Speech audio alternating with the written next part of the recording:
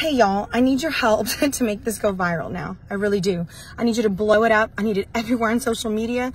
He deserves for people to know what he did. I just got a call from Miss Mamie's daughter and Dr. Walden. They were telling me how he called this morning saying, oh, I see that you're raising more money than what was in the contract. He did sign yesterday. Condition of him signing was that Miss Mamie promised she would give him the $6,400, even though she didn't have it in time. And Dr. Walden and Miss Mamie's like, I'll give it to you. I just want to be done with this. And so the money is raised, but it's going to all go to him because it was part of the contracts, part of his extortion.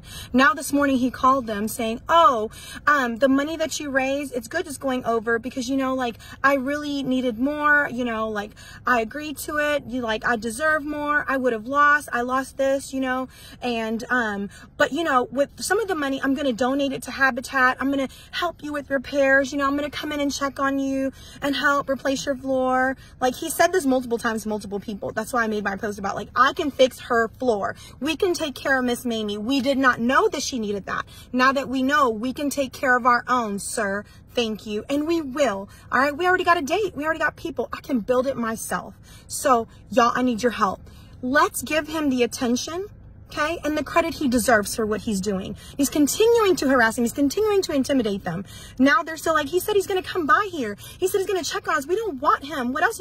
He says like the money should go to him. It says on the GoFundMe that it's going to go to that. So the money should go to that. Saying that it's illegal for us to use the funds that we're raising to help recover medical expenses. Scaring them and threatening them. Y'all, this is crazy. I need your help.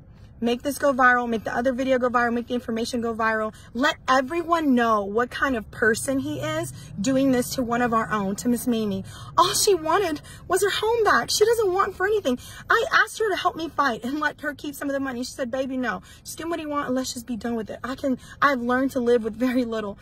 And it's wrong. It's wrong. It's wrong. It's wrong. And he's still going. He signed yesterday. Why is he calling them, bothering them? Why is he trying to intimidate them? Why? Why are you doing this? What is wrong with you? Why?